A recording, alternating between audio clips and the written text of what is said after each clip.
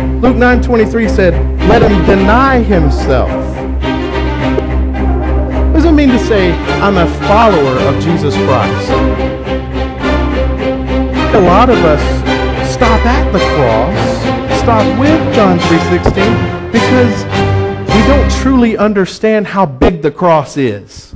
As you all know, we've currently been in a series going through the book of Romans, and we're going to look at the book of Romans from the beginning all the way through the end.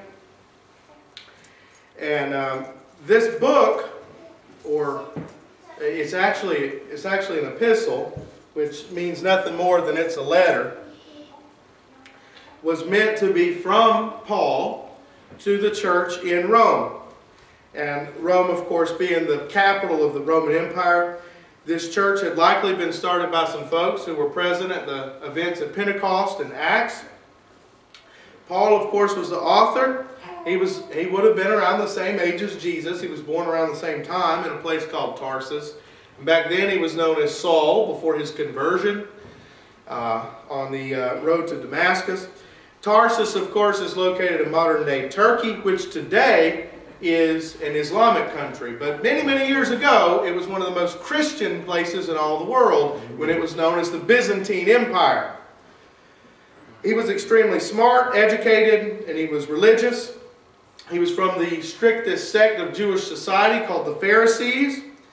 And another point of interest, as I've told you before, is that Paul was a Roman citizen. So Paul was, and that's going to play a major piece in the two verses we're going to look at today. Him being a Roman citizen and what that means as far as his gifts that God has given him and the people that he can minister to.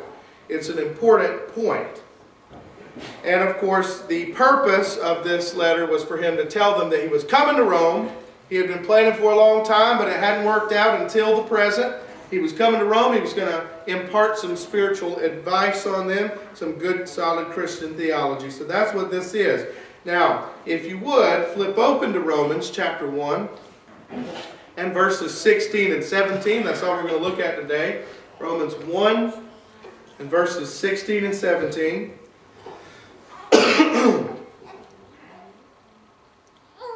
And I'm going to ask you to stand with me if you're able as we read from God's holy, perfect, sufficient, and inerrant word this morning. Romans 1, 16 and 17. The Bible says, "For I am not ashamed of the gospel of Christ, for it is the power of God to salvation for everyone who believes, for the Jew first and also for the Greek. For in it, the righteousness of God is revealed from faith to faith, as it is written, the just shall live by faith." Let's pray. Most gracious, loving Heavenly Father, we thank you so much for your blessed word this morning. We ask that you would take it, that you would help us to discern it, and that you would help us to apply it to our lives. God, I pray especially if there's one here who does not know you as Lord and Savior, that you would take these words, that you would apply them to their life, that you would have the Holy Spirit work on them and help them to come to a saving knowledge of Jesus Christ as they would just understand their need for Him. We pray all these things as you work through me, as I'm your mouthpiece this morning, and they not listen to me, they listen to you. We pray all these things in the precious name of Jesus. Amen. Amen. Thank you. You may be seated.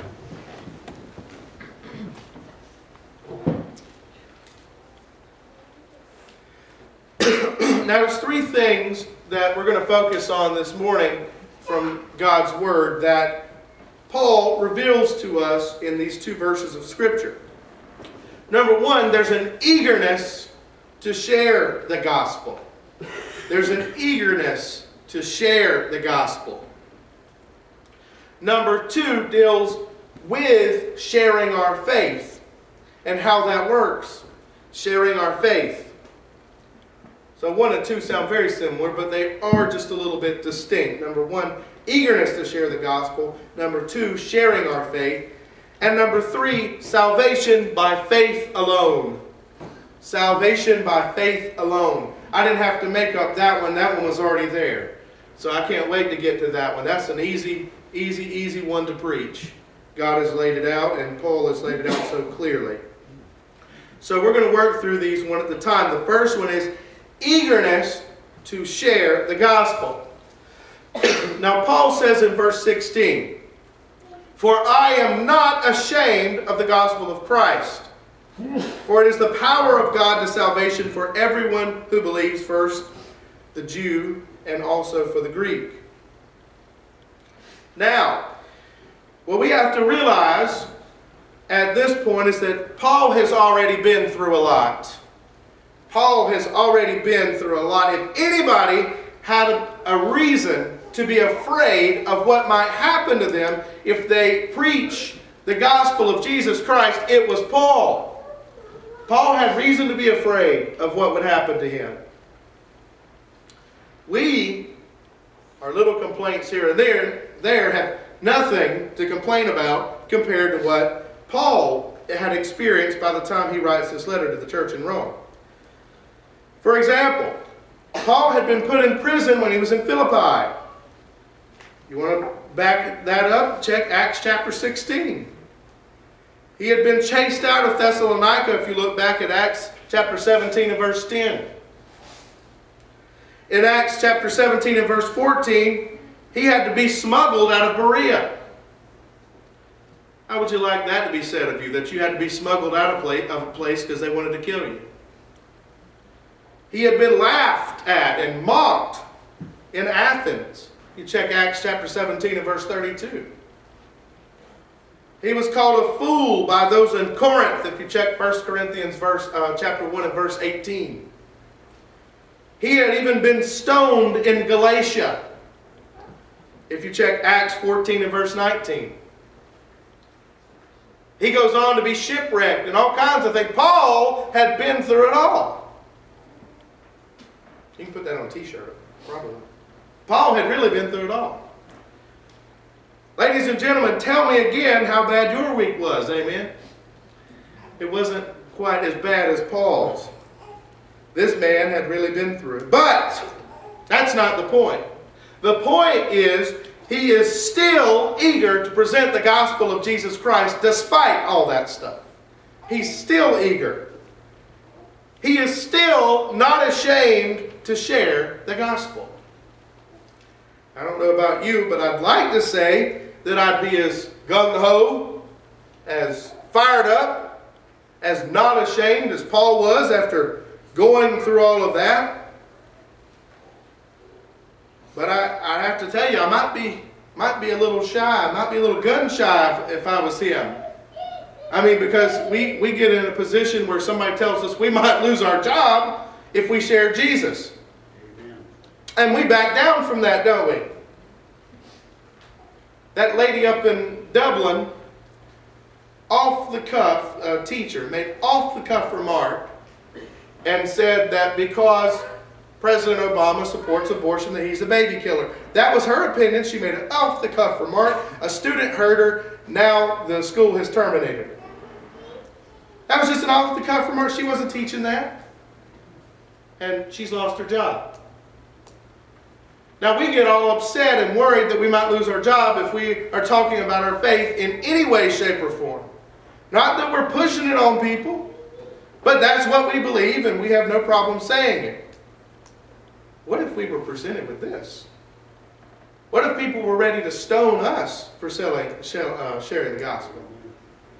Boy, would we really face some persecution then? Would we be willing to stand up in the same way that some of us are? It's just some things to consider. The first time we walk around, if I'd been through that, the first time I proclaimed Jesus, oh, please no, don't throw a rock at me. I mean, Paul almost died multiple times. But God still had a purpose for Paul, and that's why he lived on. This is a committed man of God. Wednesday night, I was working with our youth, talking about how to share our faith. And I think they began to realize that it's not quite as easy as you might think.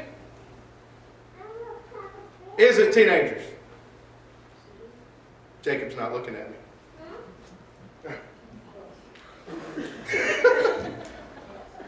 Gotcha. No. I'll say it again. I'm not trying to embarrass you, but y'all back me up here. We were talking about how to share our faith on Wednesday. It's not as easy as you might think, is it? You had to know what you were talking about. When you got caught off guard and they ask you a question, I just believe what the Bible says. Well, sometimes that's not a good enough answer for an unbeliever. You need to be able to say, let me tell you what the Bible says. I might not can tell you exactly what the verse is, but I'm going to tell you what Paul said when he wrote this to the Romans or this to the Corinthians. You've got to know what you're talking about. And then you are a better tool for God to use. We don't save anybody, do we? I can't save nobody. Can you save anybody? No. God saves folks through us. We're a tool that He used. I want to be the best tool that I can possibly be for Him to use. I want to have so much Scripture in my mind and in my heart that when I do share with somebody and the Holy Spirit's trying to work through me, He don't have to work very hard, does He? We need to be that kind of useful tool that the Lord can use. When I ask about the kind of things that discourage us from sharing our faith, those reasons really aren't that big of a deal in the grand scheme of things, are they? My friends don't want to talk about that kind of thing. My friends or my family might think I'm crazy. My friends might not like me anymore. Oh no, I'll never find any more friends, will I? What are those things compared to what Paul went through anyway? I mean, they're not much of nothing, are they? I told the teenagers Wednesday that we have to be concerned about the souls of our neighbors and our family and our friends. We need to be concerned about those things. We can't be afraid to ask a person, why is it such a hard question? And I'm guilty of it myself, but why is it such a hard question to say, hey, are you saved? Not do you go to church? Not where do you go to? That's an easy question. The hard question is, hey, are you saved? Do you know Jesus as your Savior? Well, I'll take that as a no. Why is that such a hard question to ask? I told them, teenagers today, they'll stand around, they'll talk about the dirtiest stuff you've ever heard in your life. They'll use the dirtiest language. They'll tell you about what they did this past weekend. They'll go on and on and on about it, about how proud they are of it. But if you ask them, are they saved by the blood of Jesus Christ? I think we're getting a little personal here. Really? It's not just teenagers. I know a lot of adults that fall in that category too. Amen? Why is that a difficult question? You know why it's a difficult question? Not because it's too personal, but because it convicts them. That question asks a simple discernment from you. Are you on the side of holiness and righteousness and God and Jesus Christ, or are you not? Are you saved or are you not saved? Not are you a good person, not are you a bad person. Because if we use God's standard of holiness, we're all bad. But through Jesus Christ, that's where the line is drawn. You're either saved or you're not. That's why they don't like that question. That's too personal. I think we're getting a little personal here. Let me go back to telling you how drunk I got this weekend. No. We don't like that type of question. But you know something? If you ask that question, what's the worst thing they can say? I don't believe in that mess. Okay, well then let me tell you about Jesus. I don't want to listen to you. Okay, hey, I will if you want me to. I'll go all into detail and tell you, but brother, I love you and I don't want you to go to hell. I want you to go to heaven with me forever. That's what I want. And if they reject you, they reject you, but they're not really rejecting you, they're rejecting God. But what's the other side of it? Maybe you don't know this about a friend. Maybe they say, yeah, I'm saved. I love Jesus. I love studying His Word. I go to such and such a church. You know what? When you reach that point with a friend, can you think of how much meaningful your relationship is now that you know you're a brother and sister, or brother, sister in Christ? Think about the conversations you can have from then on, talking about God and His Word. It goes to a whole nother level, doesn't it? We can't be afraid of that question, folks. We need to be concerned about the souls around us. Not just assuming a person isn't saved. We shouldn't make assumptions about anybody. Some of the nicest people I know are not, to my knowledge, Christians. But being nice doesn't get you there, does it? We can't make assumptions. And we can't be concerned about minuscule, dumb little issues like not being liked. They didn't like Jesus very much either, did they? What if Jesus had been concerned about being liked and not liked? He'd have never made it to Calvary. He wouldn't have. Are you willing, my friends, are you willing to allow a friend or a family member to die and spend an eternity in hell just because you thought they might mock you if you share the gospel with them? Are you willing to do that? Now, none of us can save anybody, but what if your testimony, if your action in witnessing to that person was that thing that tickled their curiosity, that got them interested in God, that got them interested in the gospel, that made them seek, and eventually they do get saved? What if you planted the seed? Would you be willing to keep that seed to yourself? So many of us do.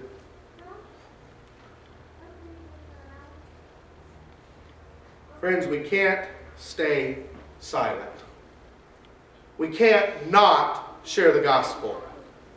We have to do so in a loving way, boldly and loudly. We have to share the gospel. We cannot keep it to ourselves. Have you ever heard of moderation in all things? That's simply not biblical.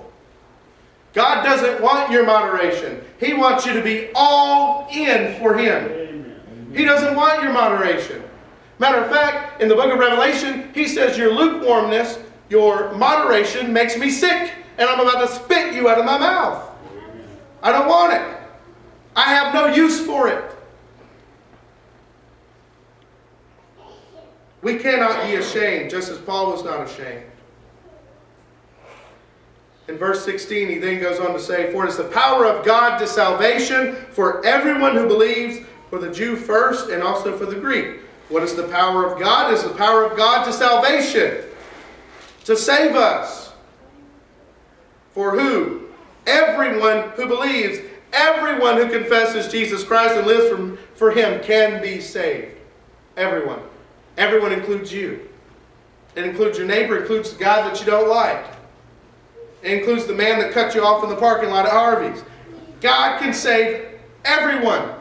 If He can save me, I guarantee He can save you. Amen. He then says, for the Jew first and also for the Greek. Jews are the chosen people of God, and they come first. But also think about this, and I told you to remember this. Paul was a Jew. Paul could relate to Jews. To the Jews that had become Christians, they didn't see themselves as no longer Jews. They saw themselves as the Jews in the Jewish faith who the Savior had been promised in the Old Testament, and it had just been completed, a completed prophecy. They didn't see themselves as anything different from a Jewish person. They saw themselves as members of a religion who had been to the point where God had met His promise to them in giving them a Savior. He was able to minister to the Jews who did not believe. He was very good at it.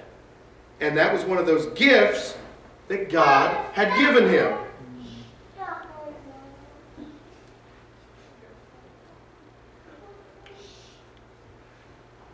Now, what was our second point? Sharing our faith. Sharing our faith. Now, we have talked about why it's important to share our faith unashamedly, but let's talk about the process itself and what makes it effective. Let's look at the first part of verse 17 real quick. For in it the righteousness of God is revealed from faith to faith. First of all, righteousness of God is better translated from God. Righteousness from God. And I'll tell you why. You might be wondering, Vic, what's the matter? Well, I'm glad you asked. God is righteous. God is holy. God is perfect. Never changing. We are not righteous. In contradistinction, we are not at all. We're naturally evil, born that way since Adam.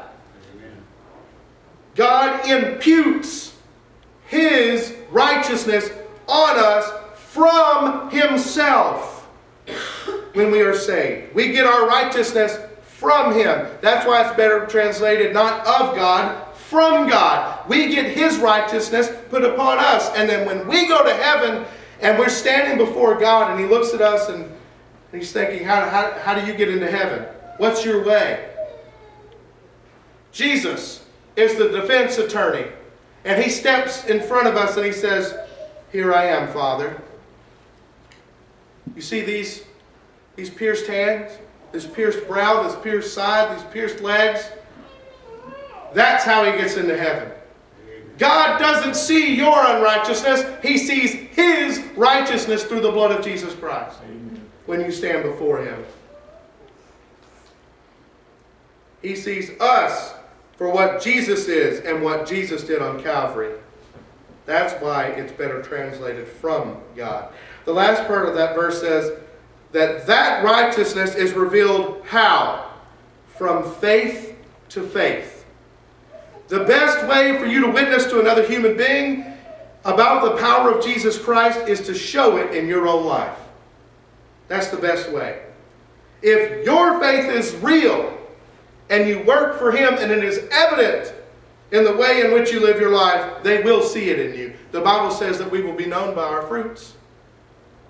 Do you have good fruits or do you have bad fruits? Be a usable follower. Don't just be a lackluster, I'm here, okay, I'm present and accounted for. There's a lady, I tell her good morning every day at work. She says, I say, how you doing? Or she'll say, how you doing to me? I'll say, I'm blessed. I'll say, how you doing? She says, I'm present and accounted for. Okay. Let's not be that Christian. Let's not be present and accounted for. Let's be on fire. Let's be on fire. Now, there are those that tell you that a person, after they're witnessed to coming to God, is all the work of the Holy Spirit. But I'm going to tell you something. As far as the Holy Spirit using your testimony, I'm going to tell you this. Satan can use your testimony too. If you're a blatant hypocrite in everything you do, don't you think Satan can't use it to discourage a person from turning their life over to Christ? Satan can do that. You whisper in the back of their ear as you're witnessing to them, don't listen to them. Do you have any idea how many times they've run around on their wife? Why would you listen to them? Satan can use it too. Don't do anything to cloud a person's view when they want to truly see what Jesus has done in you. So what was number 2? Sharing the gospel. What was number 3? And we'll be done. Salvation by faith alone.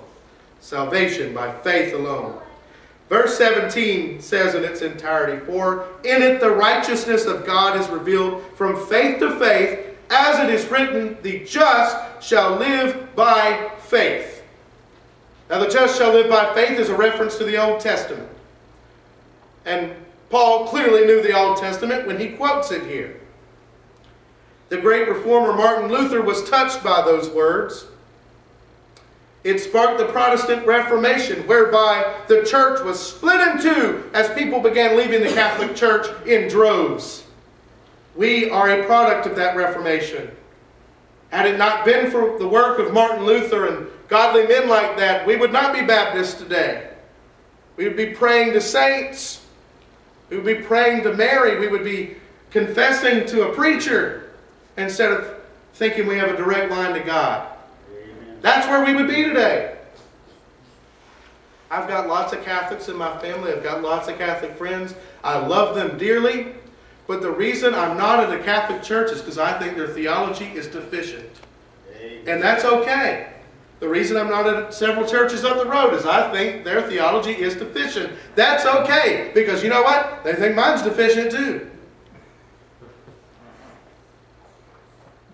But on this one, the Catholic Church itself figured out that this one was deficient. The church had become corrupt.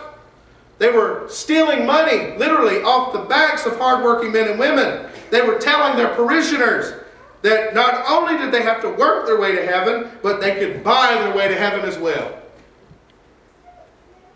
They were selling what were called indulgences. That's a historical fact. They were selling indulgences. That is literally payment for the remission of sins. They said, hey, if you pay this much money to our coffers here in the church, God will forgive you of your sins. Can you think of anything more heretical than that? You know what? If you put money in this thing this morning, and you think that you put that money in there, got you forgiven of your sins, please tell me how much you gave and I'll give it back to you. Amen. Because this did not pay for your sins. Jesus Christ is the only thing that pays for your sin. And that is what the Catholic Church was doing. They were selling forgiveness. It's not for sale. With Jesus Christ's blood, it's bought and paid for. Amen. Martin Luther himself was a Catholic priest. He was a professor in Wittenberg, Germany. He said, this is wrong. The Bible says nothing of this. It says nothing of works getting you into heaven. It says nothing of money getting you into heaven. He read this verse, Romans 1:17, again and again and again. And he said it was like the clouds parted and it opened and it hit him like a ton of bricks. It's faith that gets you into heaven. We receive salvation and forgiveness of sin only by faith in the blood of Jesus Christ. And when they questioned Luther, they asked him, they said, these things that you dismiss, works, money, you dismiss these things with, what do you replace them with? He said, Christ. Jesus Christ. Man only needs Jesus Christ. Thank God for godly men who have stood up for the true message of the Bible. You see, when you witness to a person and they say they're going to make it to heaven on the basis of the fact that they've been a pretty good guy, pretty good gal, the Bible says that isn't enough. The just, it says, shall live by faith. In other words, since our righteousness comes from God, we are made just and righteous through our faith in Him. Mark 16:16 says it more clearly. He who believes and is baptized will be saved. But, there's a big but there. He who does not believe will be condemned. Amen. It draws a line, doesn't it? It doesn't matter how good you are, how nice you are, how much money you put in that offering plate, how much you give to charity, how many times you shake the pastor's hand. It doesn't matter. If you don't believe in what Jesus Christ said about Himself and what He did for you on that cross, and you haven't turned your life over to Him, you will not be saved. Jesus is the only way, my friends. So let me ask you, as I've asked you so many times, because I can't see into your heart from up here, I can only see your face. Have you made that commitment? Are you depending on Jesus to save you, or are you dependent on you? Or are you dependent on the world? Are you dependent on Oprah? I don't care who you're dependent on. If it's not Jesus, it's not going to work.